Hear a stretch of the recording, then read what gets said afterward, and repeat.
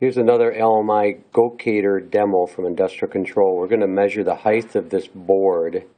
I've got a paper clip in there to show on the screen the difference in height there. Right now the laser line is sitting on the table and that's zeroed out.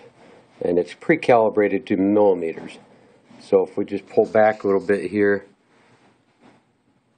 on the screen you'll see a profile. So right now you can see that profile sitting on the table. I'm going to push this board forward.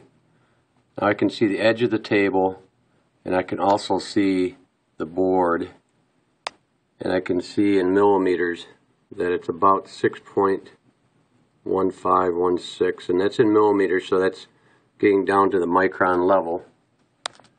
Now we're going to push this forward a little bit, and we're going to see the paper clip show up right there. Those two little bumps is the paper clip. But we would scan this board and get these measurements to make sure this board is not larger than what it's supposed to be. So we have a measurement tool that is scanning there in millimeters again.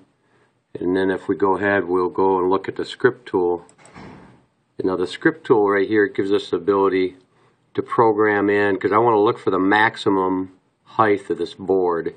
Now this is not the actual program I need, but it gives you an example of how I can build in scripting right into the LMI Gocator, which is a 3D vision system, and it's pre-calibrated with a laser line and a camera to shoot that laser line right on there.